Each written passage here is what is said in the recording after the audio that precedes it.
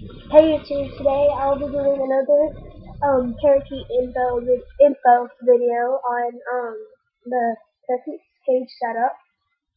Hey, what's it done? Ooh, anyways, the main things you will need like are a perch, and the main perch connected to a food bowl and water bowl, and a ladder. They love to call it ladders.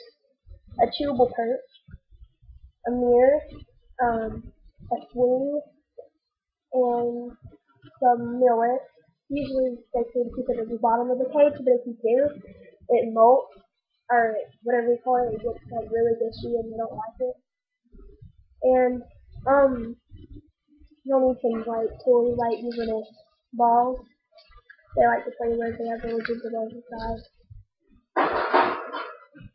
And I don't really recommend this cage because it really was for lovebirds, but he's trying not to go through the bars because they're big enough for him to. And yeah, he's trying to go through right now.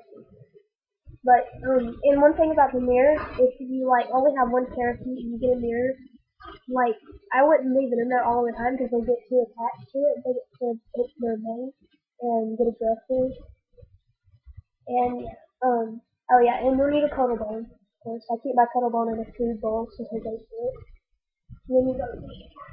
I do not recommend this ladder from Walmart. It's like 92 cents. No wonder it's so cheap because he's like literally already tore it up. So yeah. But anyways, that's all for today pretty much really. Please comment, subscribe, whatever you do.